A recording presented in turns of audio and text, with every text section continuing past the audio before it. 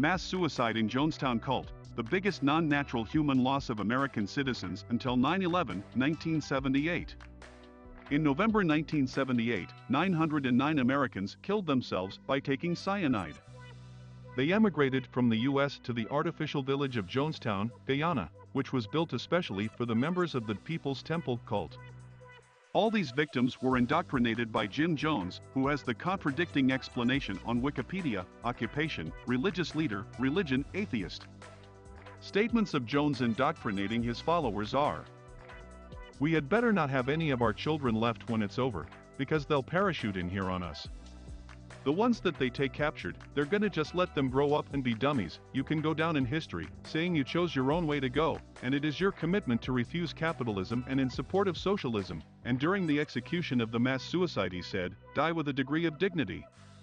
Lay down your life with dignity, don't lay down with tears and agony. I tell you, I don't care how many screams you hear, I don't care how many anguished cries, death is a million times more preferable to 10 more days of this life.